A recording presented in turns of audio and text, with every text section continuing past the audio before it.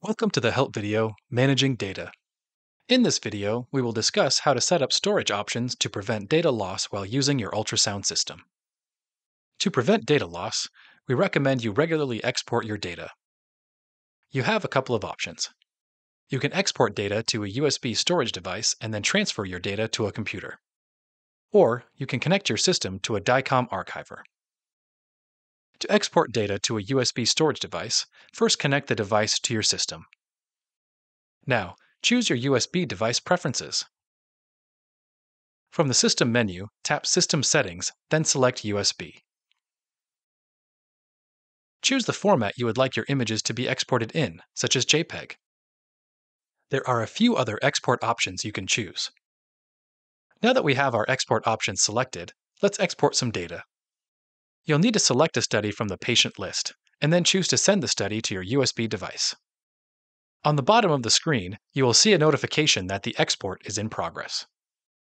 Please note that you can't export an open exam. You must end it first. Now let's talk about exporting data in DICOM format to USB. On the USB settings page, set your export option to DICOM. You can include certain types of structured reports in your export and choose image formats. You can also send data directly to an archiver.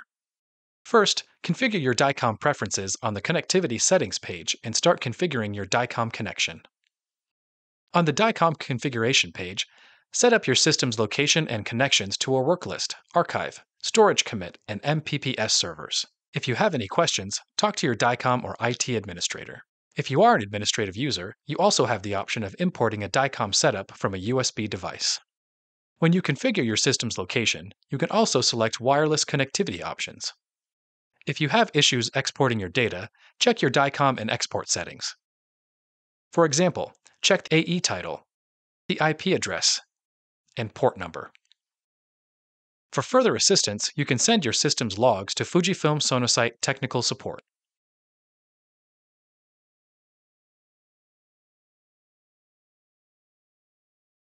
Now it's time for you to explore on your own.